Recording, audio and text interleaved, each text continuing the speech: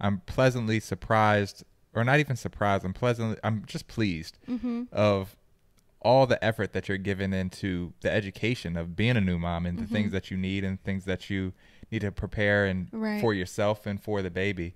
And that's just so great to see from a husband's standpoint, and you know, you supporting our child. It's just great. So I want to give you your props on that. Thank you. I really appreciate that. Yes, babe. you can be hard on yourself sometimes, but it's really unnecessary.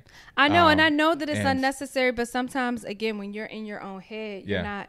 Yeah, and you're just you're saying clouded by exactly, and clouded that's by that. You're just saying that's one of your flaws that you possibly have, and I can understand that could be one of your flaws. And I can see that appearing, you know, in early parenthood, and just trying to continue to address it now, so when it does rear its head, I know how to handle it. Exactly. Especially, you know, going through postpartum as well. I really don't.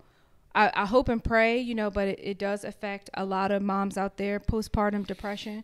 But I really just hope that if it does arise, that I can address it early on, so that I'm taking care of me, and that way I can take care of us and Jordan and our family as best as possible. So I think that will be a trait that I really don't want to pop out, but I know that I do have that trait. And you know, you have me that's always going to encourage you and make sure that you know that you're doing a great job, because I know you will. I mean, it's just like, I have no doubts in the world. Thank you, babe. That means a lot to me. So conversations like this, I think, are super important, because as new parents, we have to really evaluate ourselves and us as a couple